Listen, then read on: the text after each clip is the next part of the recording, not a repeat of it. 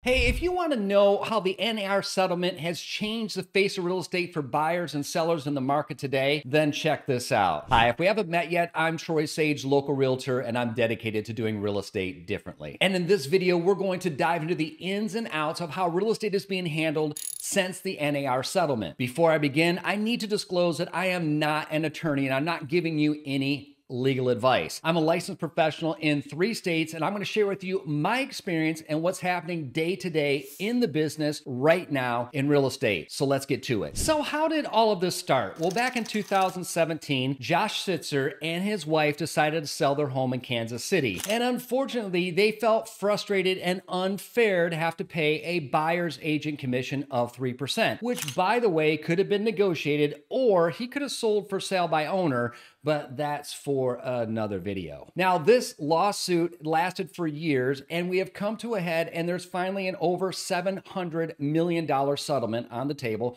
that includes different brokerages, including the National Association of Realtors. So how has this changed real estate? Well, not only was it costly, it has also changed the way agency is and how contracts are written in the market today. Let's take this a step further. One of the first big changes that have gone into effect is that buyers now must sign agency and a buyer broker or buyer compensation agreement with an agent before the agent can actually show them homes. Basically, buyers are agreeing to pay a fee for service whether or not the seller is willing to pitch in on those concessions. This means, as a buyer, be extra careful when choosing an agent because you may be responsible for their fee. It's a bit of a new twist, and in my opinion, it's not really fair to buyers to have to obligate themselves to pay an agent a fee without knowing what value that agent has created for that particular buyer, and if the agent has experience in negotiating to have their fees covered. But hey, that's just my opinion. What do you think about it? Let me know in the comments below. Another major change is that agents cannot advertise concessions or commissions to buyer's agents from the seller in the multiple listing service or anything connected to the National Association of Realtors. Sounds a bit confusing, right? Or kind of clear as mud, but let me try to clear this up just a little bit. Sellers are allowed to pay buyers concessions just like they have in the past in regards to commissions or lender fees or any type of concessions a buyer asks for.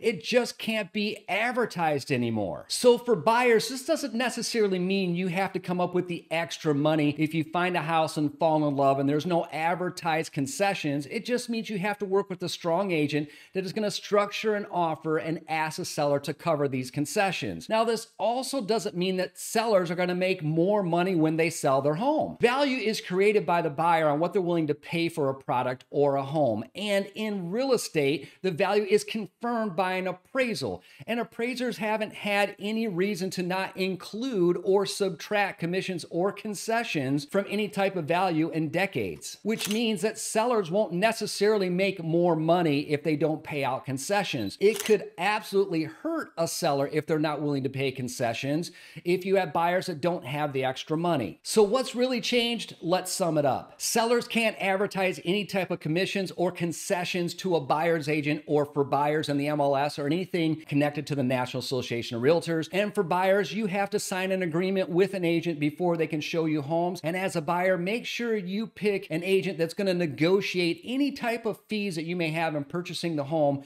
with the seller and the seller's agent. So what's the best practice right now? Well, for the most part, sellers are still paying concessions or commissions for the buyer, for their agent, and for lender's fee, but sellers are just not committing to a fee or an amount up front. As for buyers, the only thing that's really changed is that you're going to have to sign a contract with an agent first and work with someone that's going to negotiate and work with you on whatever their fees are. So you might be thinking, wasn't this entire case and the settlement supposed to make things more transparent?